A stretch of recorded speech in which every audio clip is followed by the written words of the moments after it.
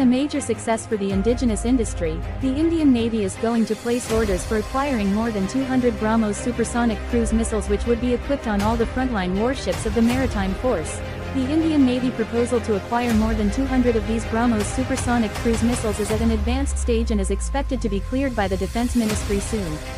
The acquisition will also help the Indian Navy to stock the missiles in its arsenal, which are deployed on warships as well as part of the mobile coastal missile batteries of the force.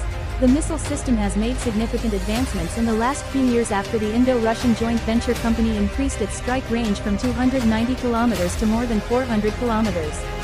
The indigenous content in the missile system has also been increased, and many of its systems have been upgraded and indigenized to increase the participation of Indian industry and manufacturers.